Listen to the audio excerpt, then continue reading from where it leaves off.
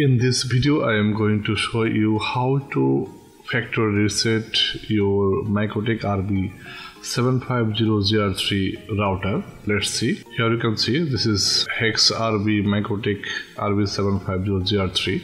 You have need a pin for reset your Mikrotik. First of all, you just unplug all cables or also power cables.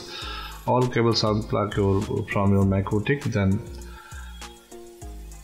need a pin for reset. Here you can see this is a reset option, reset port hole. I just press this side using a pin and then plug in your power cable.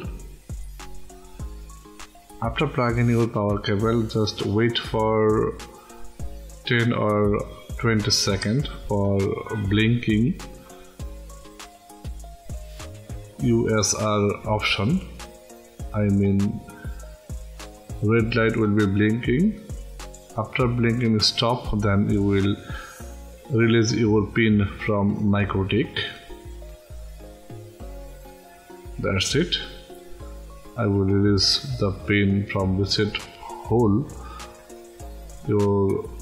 Now your Mikrotik has been reset successfully. Now you can use your Mikrotik. I hope this video will be helpful to you. If you like my video, please subscribe my channel. Thanks for watching.